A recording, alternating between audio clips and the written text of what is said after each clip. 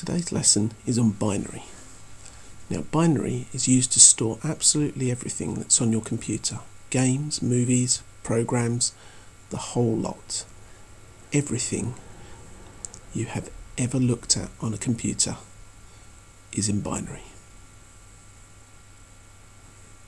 Now, binary is used by computers to count. It only uses two numbers, 0 and 1.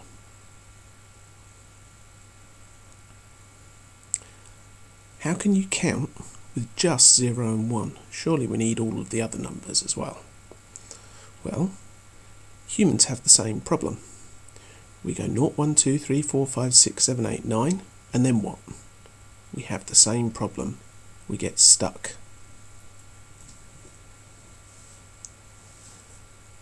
We get round this, but when we get to 9, we put a little 0 in. We shift the place. Now in binary, we do exactly the same thing just earlier. So we go 1, and then 1, 0.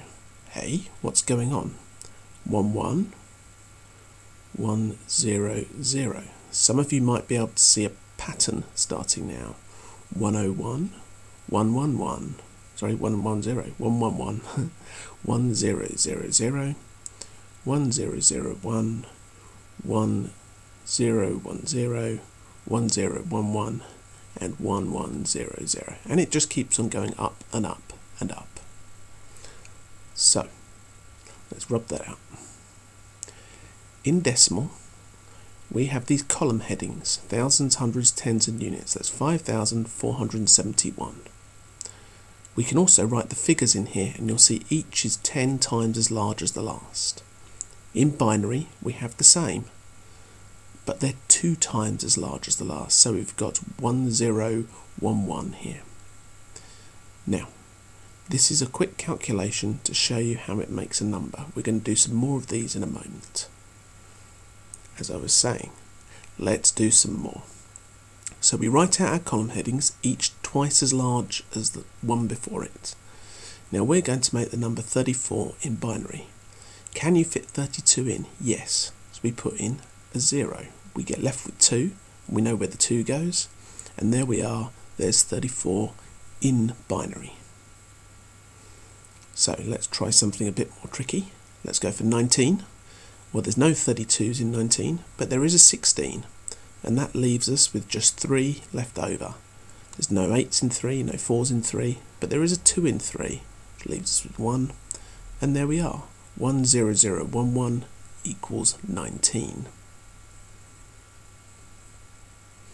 Okay, last one. 47, getting to the big numbers now.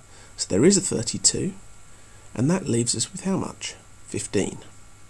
There's no 15s in 16, so there is an 8, there is a 4, there is a 2. Oh, I made a mistake here.